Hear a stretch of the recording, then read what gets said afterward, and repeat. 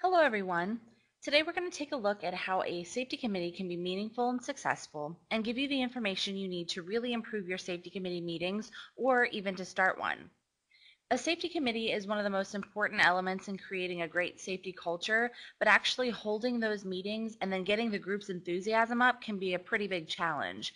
So today we're going to take a look at why your safety committee might be failing.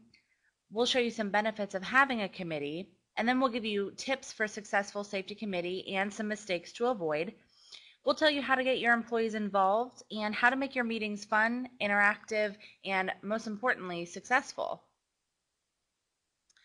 So we know that there are a bunch of reasons why having a safety committee meeting is really important, but some of them that you might not be aware of is that it can actually reduce the risk of injuries and illnesses. It informs and educates your employees, and it sets meaningful and attainable goals. It can have a really great positive impact on company safety culture. And last, it can actually save the company money through reduced workers' compensation costs, fewer lost workdays, and increased productivity due to higher employee morale. So why might your safety committee meeting be failing? Well, one of the main reasons that safety committee meetings don't work, it comes down to the lack of a group focus. And not a lot of people are fans of meetings anyways, we all know this. And people would even ask, well, what do you need the safety committee to focus on other than safety? And yes, this needs to be the main focus, but you want to dive a little bit deeper and take it to the next level.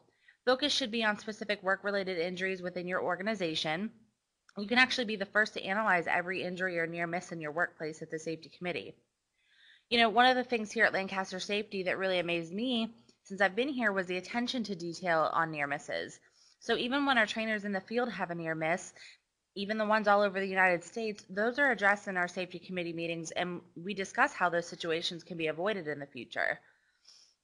The second reason to focus on is encouraging your employees to express their concerns regarding injuries and near misses. And this actually points to the first element of VPP, which of course is the Voluntary Protection Program, and that's management, leadership, and employee involvement. Giving all of your employees a voice about safety is really important. It even helps them to buy in on the concept that safety really does come first. The third reason is taking the time to make corrective actions. And those actions may be difficult and may cost the company money, but it can also save someone's life and make sure they go home at the end of the day. And lastly, make sure you follow up on newly implemented procedures and policies. The follow-up ensures that the new policy is effective, and you actually might find that it needs to be tweaked and adjusted to maximize efficiency. So some of the common mistakes that can hinder a safety committee's success, the biggest one is probably lack of communication. If you're not communicating as a safety committee, it makes it way more difficult to communicate with the rest of your organization, what you're doing to improve safety.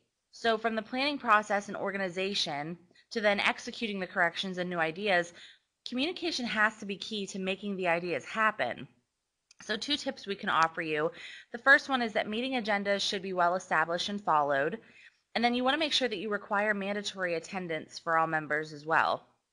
Now, speaking of your members, you want to make sure that all roles are clearly identified.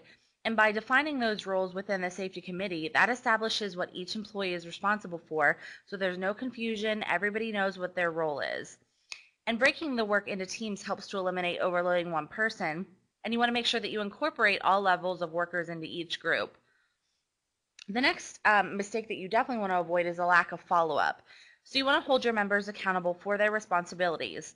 So if someone commits to accomplishing a task, you want to, give them a deadline to make sure these things do get accomplished.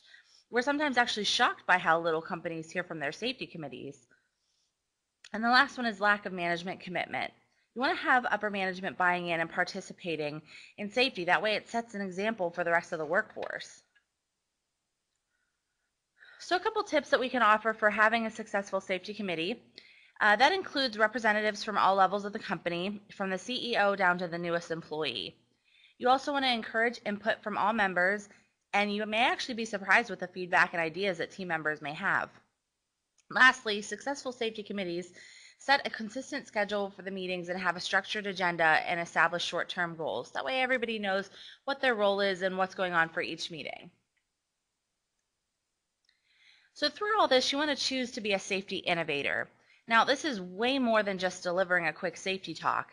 And I'm even going to share with you a really big secret that only the best leaders know.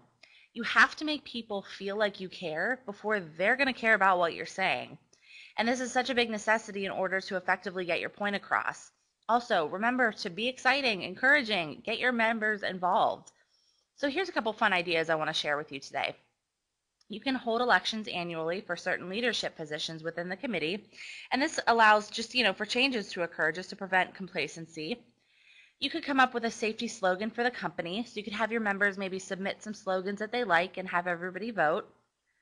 You can celebrate safety achievements of long-term goals with a company-wide event, and I know here at Lancaster we love to have food days, so we always use potlucks to celebrate, any big achievements we might have. And last, you can create themed safety committees where members can be creative with dressing up or providing snacks. And it might sound a little bit cheesy, but I promise you it gets everyone involved and everybody has a lot of fun. Success takes time and hard work, but it starts with leadership. Above is a screenshot taken from our website, and I truly cannot say this enough. Safety is a journey. It does not happen overnight. So keep learning and working hard on your company's safety program.